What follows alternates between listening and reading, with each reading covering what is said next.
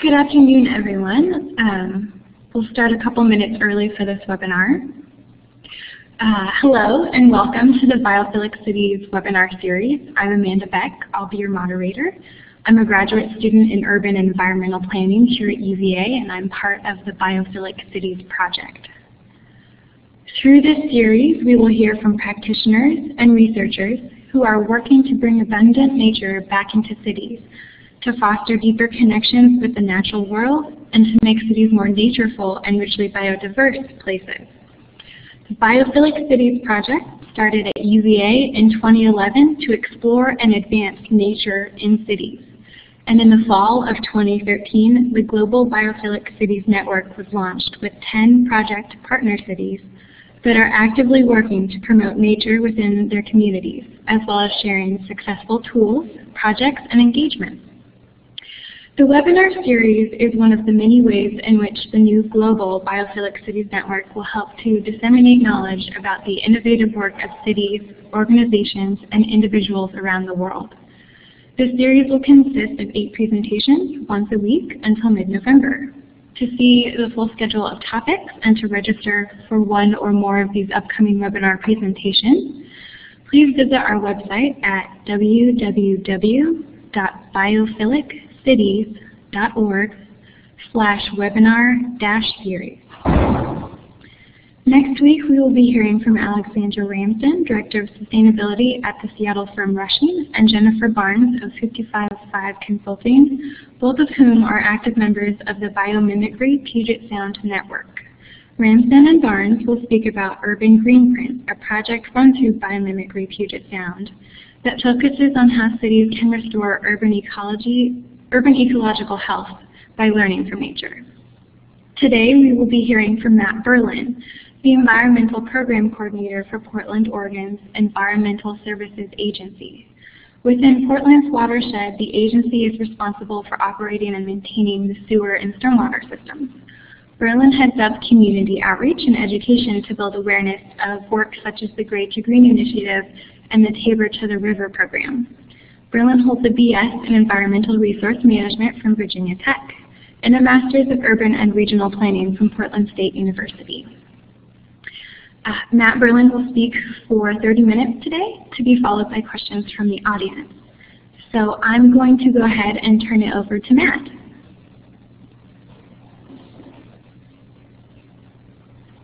Hi everyone, good morning. I hope you can hear me.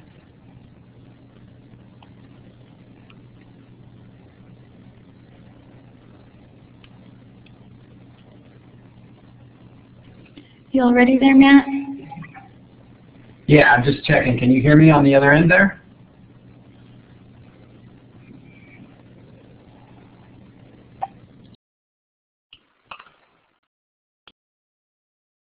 Better?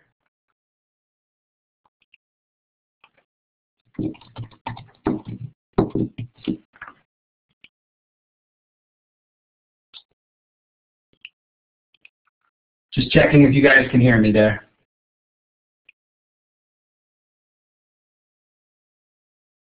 Okay, I got you. All right, good morning, everybody. I'm going to start here and apologize for the adjustment there. My name is Matt Burlin. I'm the Environmental Program Coordinator, as Amanda indicated, with the Willamette Watershed team at the City of Portland Environmental Services. I'm reading the comments there, so if it does look like I can be louder, I'll try to turn it up. We're excited to be part of this webinar series. I was fortunate to attend the Biophilic Cities launch last year in Charlottesville, Virginia, and I gave a broad overview of what the City of Portland is doing to boost and support nature in our city. Dr. Beatley asked that I talk today a bit more in depth about one of our green infrastructure programs, the Tabor to the River program, and I'm going to do that over the next 30 minutes or so. I work at Environmental Services, which is a government bureau at the City of Portland. It's a local bureau. And we operate and maintain the city's storm and sewer system to protect public health, water quality, and natural resources. And today I'm going to talk about how green infrastructure has kind of evolved and how our bureau does work. And I'm going to do that through an overview of the Tabor to the River program, which is a large-scale, multifaceted project that capitalizes on the multiple benefits provided by green infrastructure. And I should say I represent a large team of experts that care a great deal about this work. I'm one of a very large team, and folks have worked very hard to advance these efforts over the last several years, so I'm representing that group of people. And so I'm going to advance this slide. I do want to say that if there's a time lag issue, it's going to take me a few minutes to adapt, so let's see if it works here.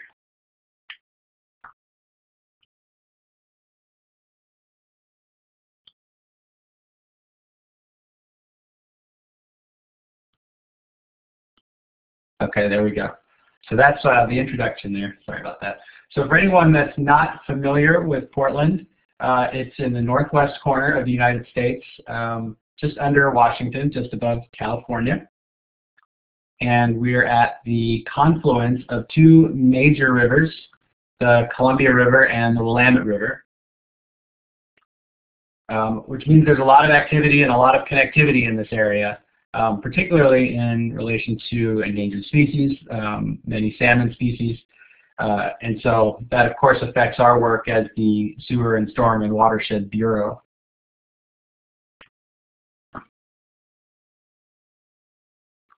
Our city is about 145 square miles. From a stormwater perspective, that's about 45 square miles of impervious area through our rooftops, our streets, and our parking lots.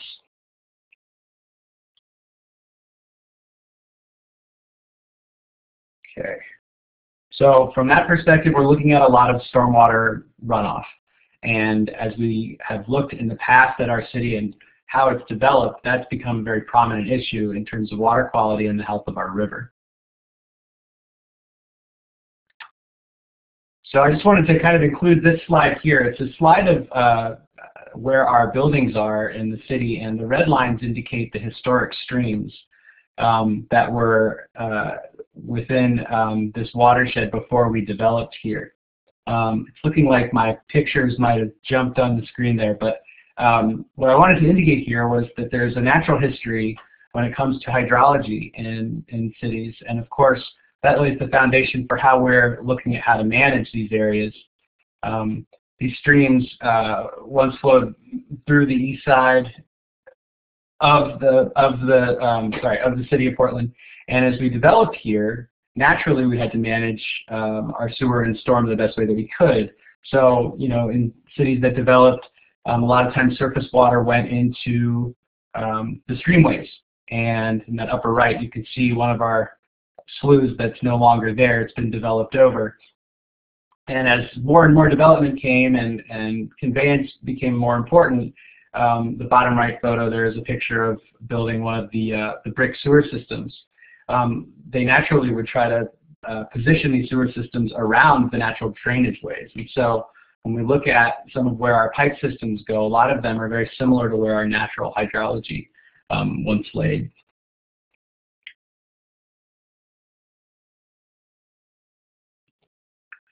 So of course, looking at the increase in surface runoff, we deal with the problems that most of these deal with: water pollution, flooding, stream bank erosion.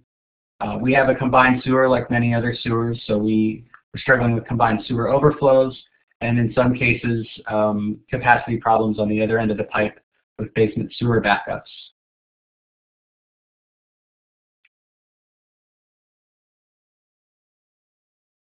Most Portland residents know, and many outside of Portland may as well, that we've used very common solutions to these problems. Pipes, the gray approach. The big pipe has been a project since 1994, and it ended in 2011. It was a $1.4 billion project to add capacity and reduce our combined sewer overflows into the Willamette River. So an expensive, long-term project to fix the combined sewer overflow problem.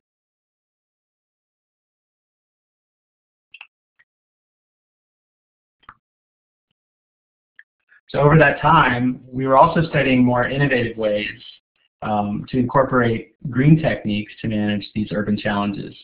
So we were using engineered systems, and I also want to point out using natural systems as well, and that use plants and soil to absorb stormwater where it falls and mimic a more natural hydrologic process. Anywhere from our Eco Roof program to our Green Street program to our floodplain restoration program, adding capacity in the floodplain to prevent flooding.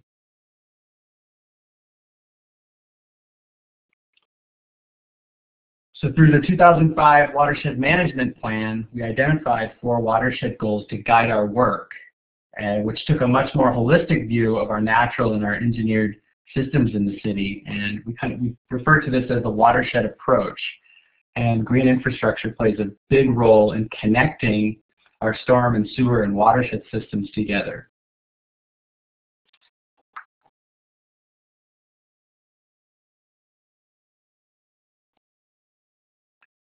So the adoption that happened was actually upon several steps.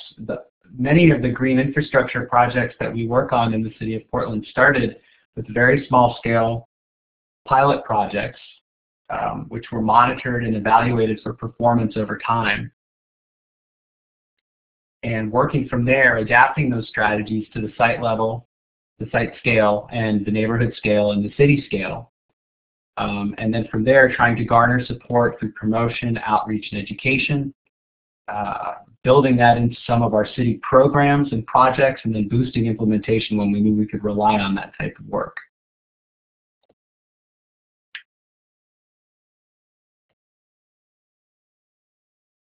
So that's a little bit of a background of how we've gotten to where we are today. I want to focus the rest of the presentation on our Tabor to the River program.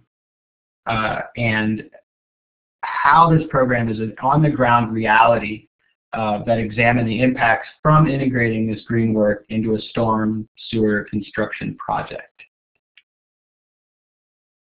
And I'll just refer back to our involvement with biophilic cities at this point.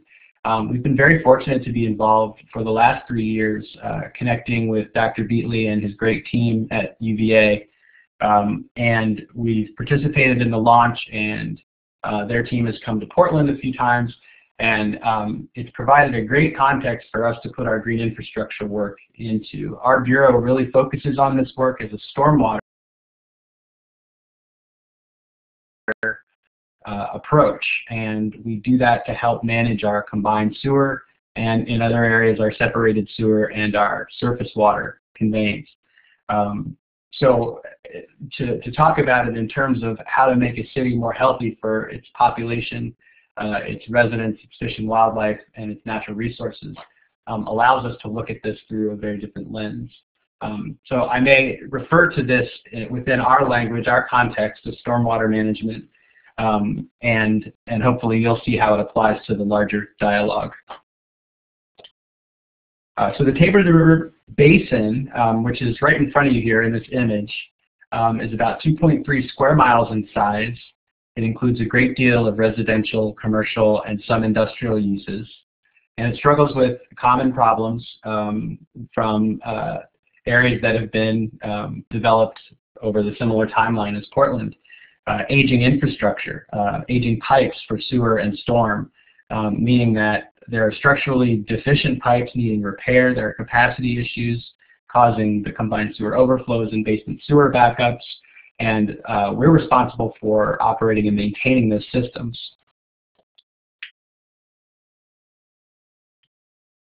And going back to that historic stream here, just to orient you, this is the basin that we're talking about. This is the Tabor to the River Basin, and on the right side of the screen there,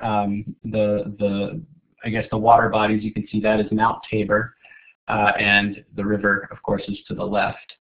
This is just to get you a little oriented, but you can see how the basin itself encompasses where at one point a large stream existed on that side of the river.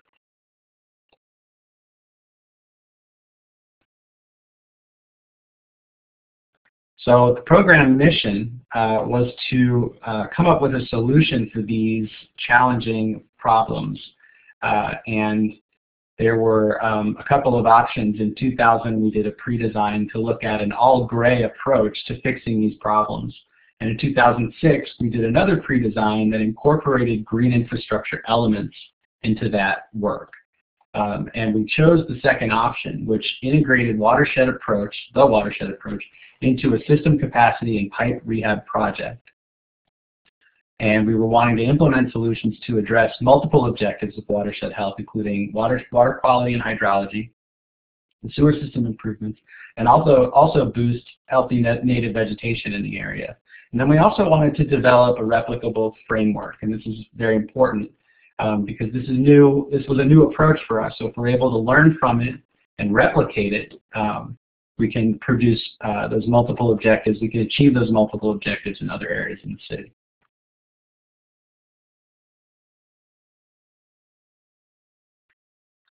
So a little overview of what it involves, and then we'll dig a little deeper. The integrated approach certainly includes pipe rehabilitation, so repairing or replacing 81,000 feet of sewer pipe.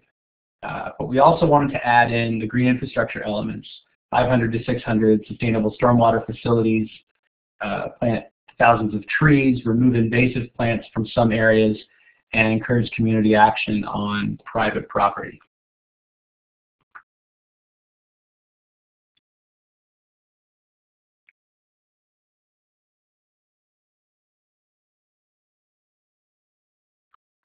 There were some key messages as part of this work. Building social infrastructure is important to helping support green infrastructure. Social infrastructure like partnerships, connections, networks with the community in the vicinity. Spend time working with them as much as working with the engineers for the project. Looking at multiple goals for each project or initiative that's part of the greater program. And that the time that we invest in educating the community and outreach to the community up front can save a lot of money and potential headaches down the road. So I want to dig into each of the elements of this program, which I hope will convey the integrated approach as well as the elements that bring nature into this program and into the way that we're enhancing this area of the city here. And we can start with the gray side of it, the public works projects that are really the thing we need to do. The thing that we really need to do is fix these pipes. And of course there are some that are at a point of a state of disrepair that need replacing. And in this area, 81,000 feet of sewer pipe, or over 15 miles of sewer pipe, will be replaced. That's 35 capital projects over 15 years. And what this will really address are some of the hot button areas: sewer backup risk, pipe rehabilitation where the pipes are in that state of disrepair, and then to a greater effect, watershed health in the area.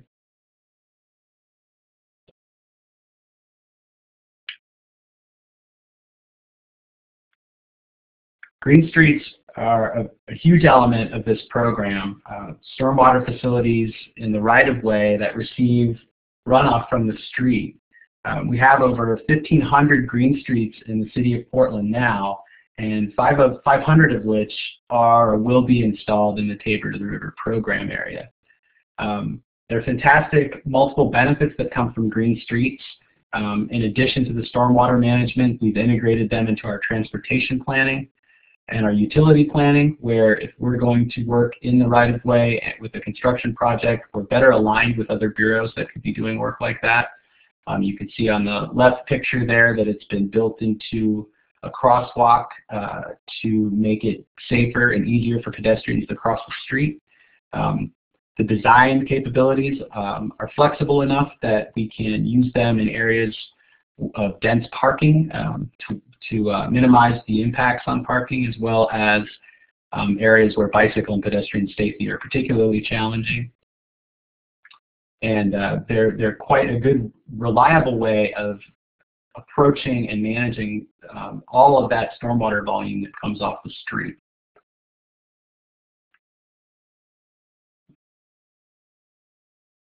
And here's another more community-based example where we're a bit further off the right-of-way, and this definitely involves partnering and communicating a great deal. We'll get into that a little later, but communicating a great deal with our neighbors and working with them to make sure that these are integrated into what their vision is for their neighborhood. In some cases, these facilities can be lined, and in some cases they'll act as flow-through facilities, and in most cases in the Tabor area, they're infiltration facilities, so they allow the water to work its way into the ground.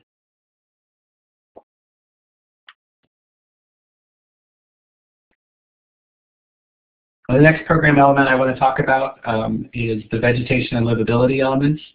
There are three aspects of the recommended plan through the Tabor to the River program, and that involves lots of street tree planting, revegetation projects to bring native plants back into the watershed, and also to work on community livability projects. So how can we bring nature in and make the neighborhood and the community more livable, improve the livability.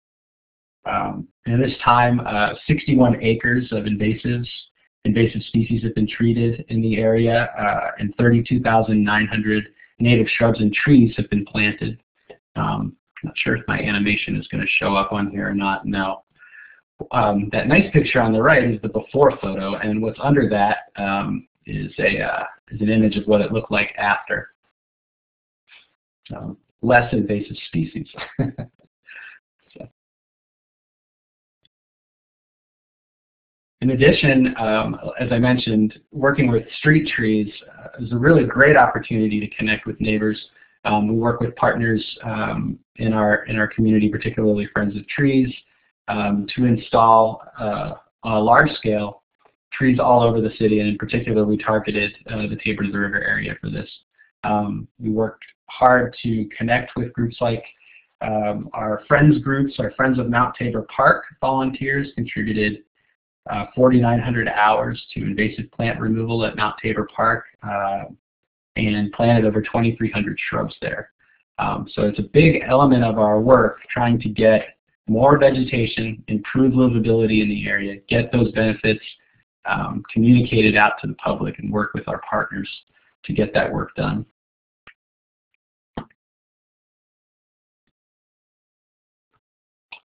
A very interesting element of the Tabor to the River program, the private property retrofit program, and this was a great opportunity. A large proportion of the study area remains in private ownership. So an integral part of the project was to identify where private property opportunities exist to help meet our goals. Whether it's private property or public property, stormwater volume is stormwater volume. And so it's important to be able to bridge that gap. And this was one of the first programs that was able to do that. The city was able to provide and is able to provide substantial financial and technical assistance with project construction and the facilities, to remain on private property and be maintained by the property owner.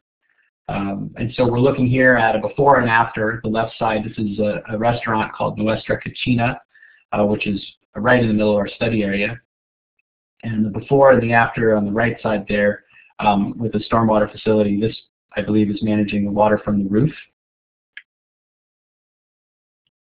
And another example, Western Seminary, which is at the other end of our study area, where you've got on the left, maybe a stormwater expert would look at that and say, oh, that's a missed opportunity. And so on the right, we were able to absorb that stormwater volume from that building and keep it on site and out of the pipe system.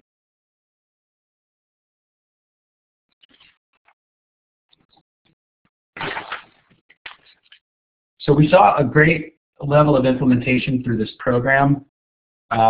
There were program assessments in the field where they identified 4+ acres of existing stormwater controls that we didn't know about, so we were including that in the model to get a better understanding of where we needed our improvements. And in addition, over 3 acres of new stormwater controls were installed over 64 constructed projects. So an incredibly effective program when it comes to reducing volume of stormwater, and in this case, getting it off of private property, or keeping it on private property and getting it into the ground.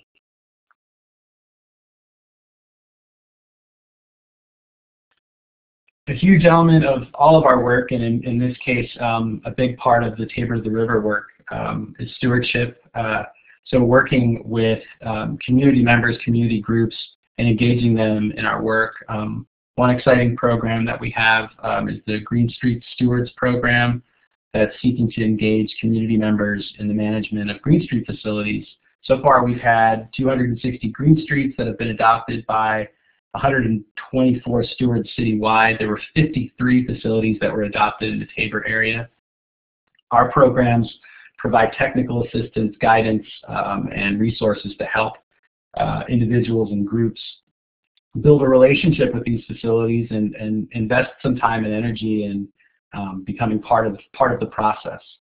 It's been really successful. Another really great program is the Community Watershed Stewardship Program, which provides small grants to do community-based watershed projects where we can actually engage community members with these functional stormwater facilities and build up that relationship, build up that understanding of why those types of projects are important.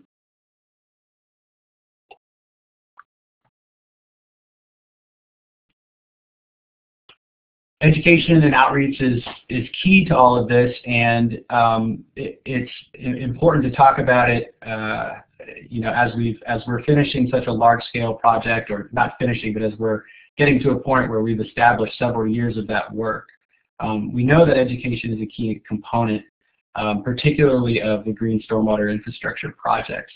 It's important to know who your audience is. It's important to know that there are all kinds of styles of learning. And so outreach methods can change. We've tried to incorporate bicycle tours, signage, newsletters, communication, as well as partnering with all the different components of the community to try to facilitate a network and boost communication. It's really, this is essentially a new style of doing our work, and change is hard for some groups. For some people, looking at new ways of doing things, it's not without skepticism. And so it's really important to explain and educate people. And what we've, I think, seen is that once we get a few successful projects in the ground, it's a little easier to accept them. And it's really an important element. It's getting that in front of people on a regular basis.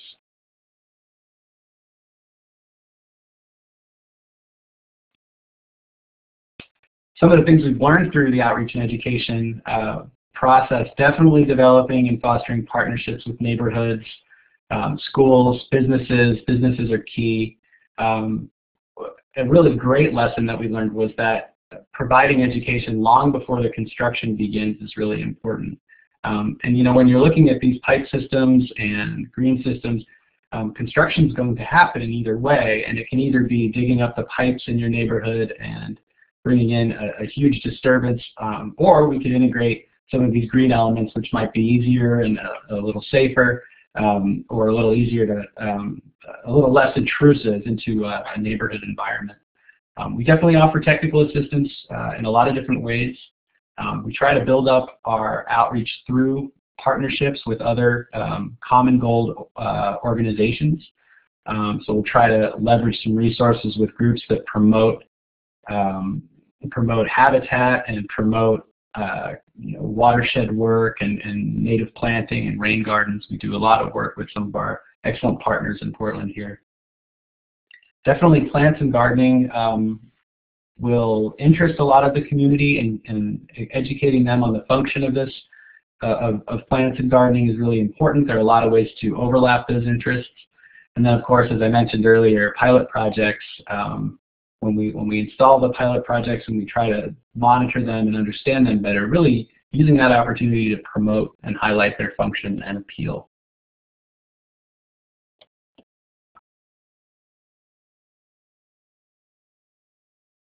Partnerships have been key. I really can't emphasize this enough. We work with over 20 partners across the board from all different walks, including city programs, city bureaus. There's a lot of ways to build relationships around this work. I would say that we're very lucky to have a partnership with the Biophilic Cities Project for the same reason.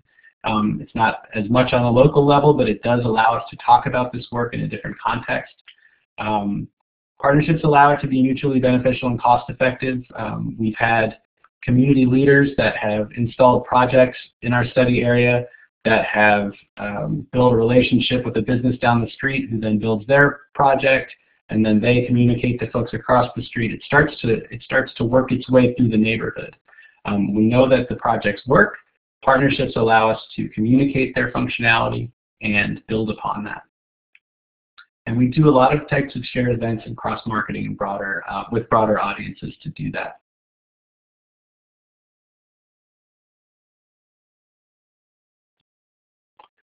So the key to all of this, though, is that when we've integrated the gray and the green infrastructure, when we looked at the two approaches, the all-gray approach and the integrated green and gray approach, we were able to save a total of $63 million for the ratepayer. And I'll spend a couple more seconds on this slide because I think this is probably the most important slide. By integrating green infrastructure at a cost of $11 million to our greater program, we were able to save $63 million to the ratepayer. And so what this is getting at is that by relying on some of the relationships and some of the multiple benefits provided through green infrastructure, we're making our gray system and our gray pipes more resilient and allowing us to hold some of that water on site at a lower cost, which we relay directly to our ratepayers.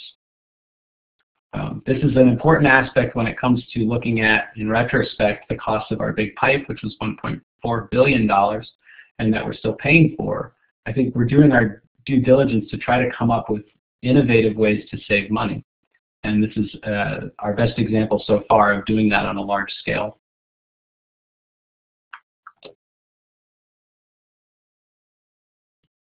What we'd like to do next, what we are doing next, is replicating that framework. So moving off of, this was another series of images, so you're just seeing the last image on this slide now. But the green area being Tabor to the river. We've also moved to the orange area, which is our Hollywood district, and the pink area, which is our Alder Basin. And so, again, working on an evolving scale, working from the small scale and then bringing it up to the basin scale, we're now able to replicate that in other areas. Well, of course, we have plenty of things to learn and plenty of ways to improve, but of course we'll be able to apply those lessons and keep on improving how we get this work done.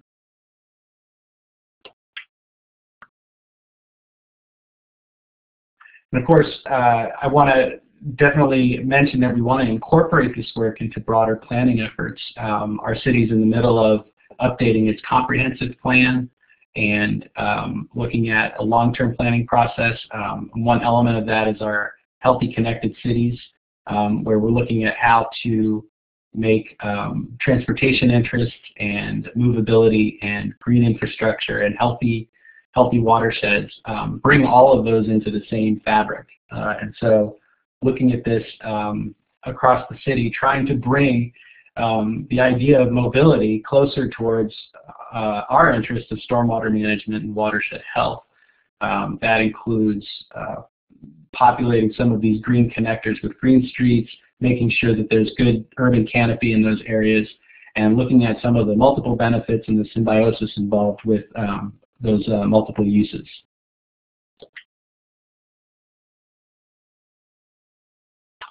And in addition, this again is the second image. There's another image below there, climate change and how green infrastructure can help to sequester carbon, and looking at that as a way of approaching areas that might be beneficial when it comes to the urban heat island effect.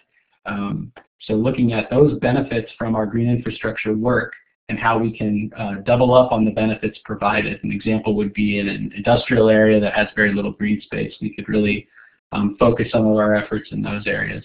And then the image that you see here is our Regional Equity Atlas, which was produced in the last couple of years by the Coalition for Livable Future. So in addition to looking at where we functionally need more green infrastructure, we also want to look at where we socially need more green infrastructure. Where are the benefits provided?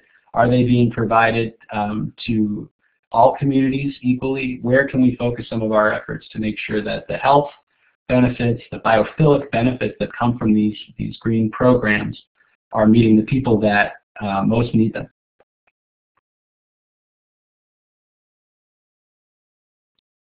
I think that's my last slide. I want to say thanks, and I see that there's a few questions, so I'll open it up for that. Thank you, Matt. That was a really great presentation. Thank you. It's always good to see the innovation in other cities to try and apply it to your own.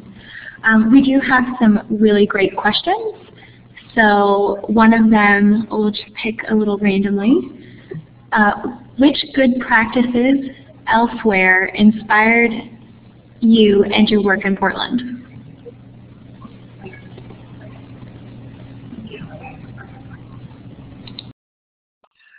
That's a great question. So I'll say this once. Otherwise I'll probably say it over and over again. But I represent a lot of folks that really were the ones that were inspired to bring this to Portland. We've been very fortunate to have leadership over the last several years that are responsible for actually bringing this work here. And I can speak for them that certainly in the green roof world, we learned a great deal from Europe. We had a couple of folks in our local area who were just real pioneers that were willing to try things out.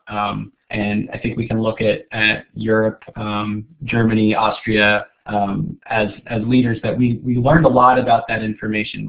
We learned that things that work there might not work here, so we might need to adapt our designs. And I think, I think from the design community, really, thinking creatively about how to operate and maintain a system where your inputs are all over the map, being creative about how to integrate resources and considering stormwater a resource instead of a waste.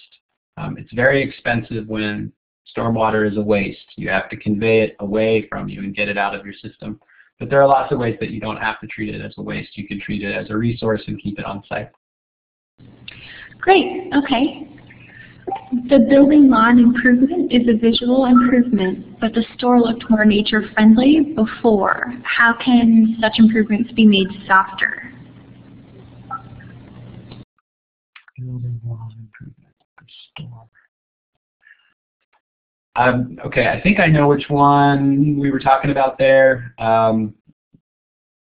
Let's see. I'm assuming it's this slide here. Well, it's okay. I think in general, the question of how can these be made softer, I think that really comes down to site limitations. I think it's a site-specific question. And I think particularly in those examples, we were dealing with a great deal of stormwater volume. That was our primary goal. And so a lot of times you'll see that be leading the form, I think, the function leading the form.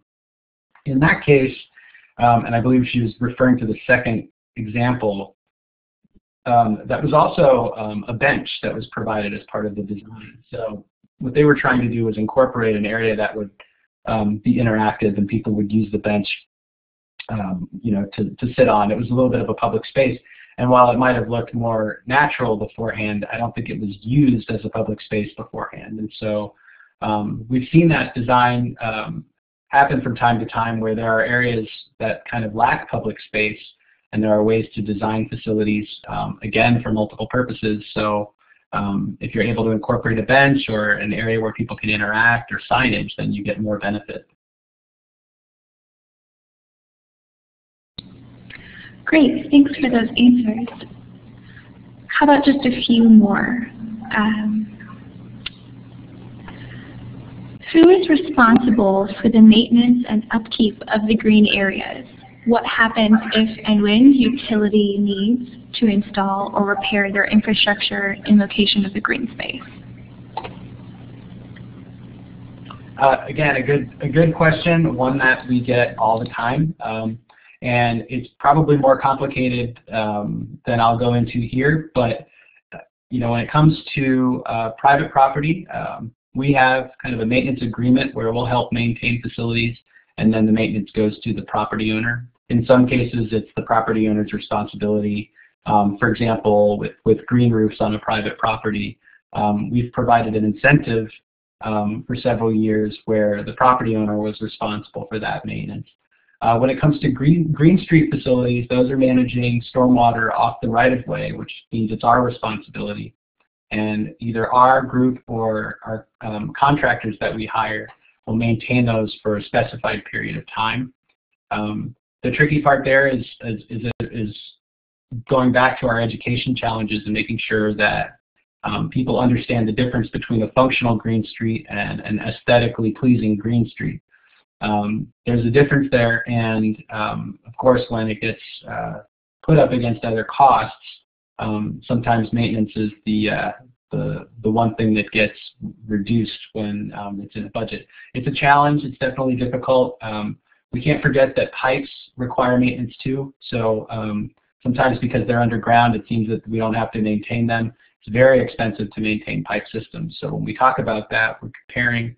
We're trying to compare apples to apples, which means we look at the maintenance and operating costs for both facilities and see where we can reduce costs.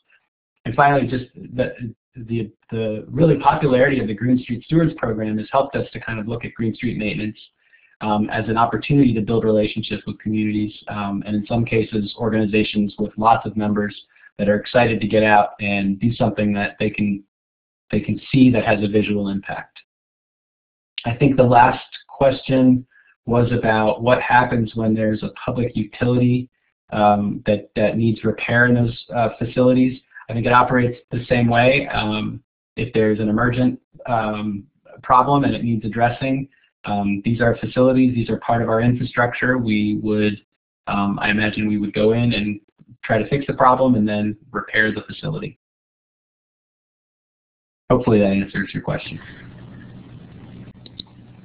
Great, and could you also talk about how new private development fits into the overall Tabor to the River goals?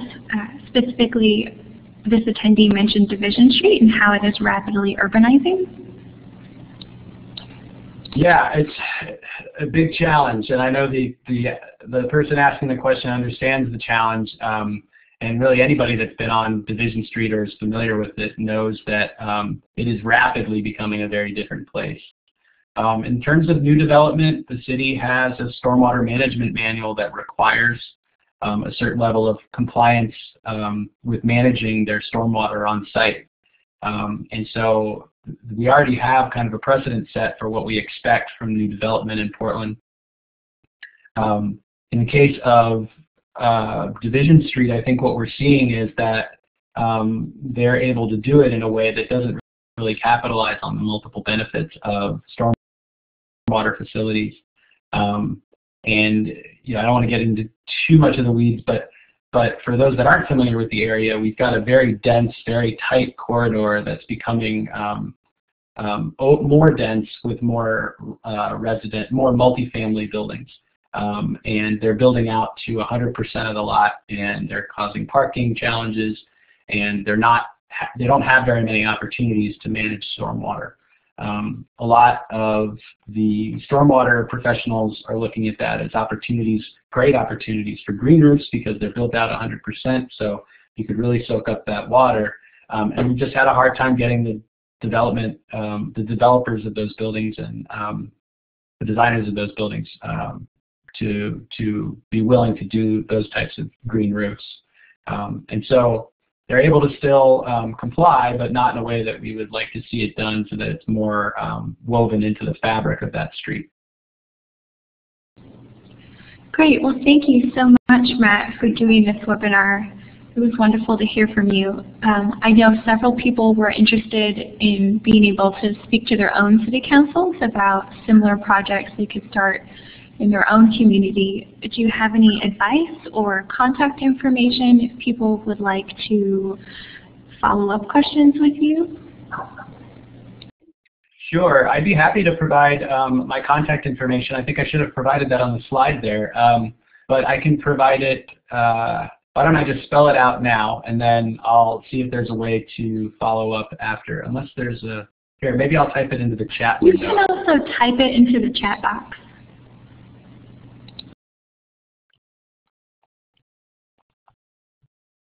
There you go. I will say that you know, I think we've got some great examples to share with other city councils. We have not been perfect in the process. There are plenty of things that we've learned. There are lots of things we still need to learn. I think we've been very fortunate at a persistent and consistent approach to try to evolve and innovate. And I think a lot of the credit goes to our communities here and also to our progressive leadership that have supported this kind of work over the last few years, a couple of decades, and looking at more innovative tools in the box to come up with greater solutions that save money and provide multiple benefits. And so we may have some examples to help you with your city council or your elected officials to at least make the case. And you know, I invite you to come out. We'll be happy to take you on a tour and show you some of the examples of this work. Great. Well, thank you so much, Matt. I really enjoyed your webinar. Thank you, everyone. And join us next week, Wednesday at 12:30 p.m. Eastern Standard Time to hear from Jennifer Barnes and Alexandra Ramsden about the Urban Greenprint Program through biomimicry Puget Sound. And thank you, everyone, for attending, and enjoy the rest of your day.